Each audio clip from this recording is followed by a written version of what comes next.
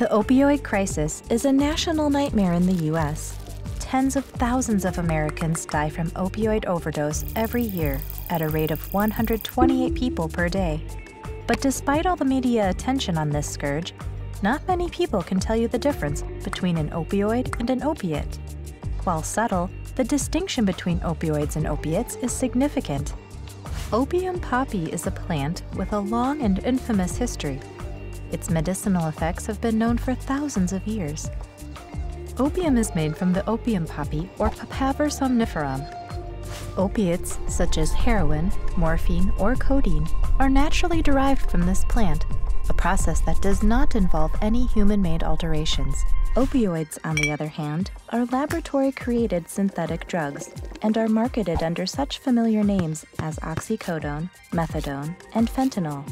Both opioids and opiates bind themselves to opioid receptors and send signals to the brain to block pain and produce a sense of euphoria. They also induce the brain to make more receptors, so larger amounts of the drugs are needed to create the same effect. It becomes a vicious cycle. The result? Dependency and addiction. Remember this: all opiates are opioids, but not all opioids are opiates.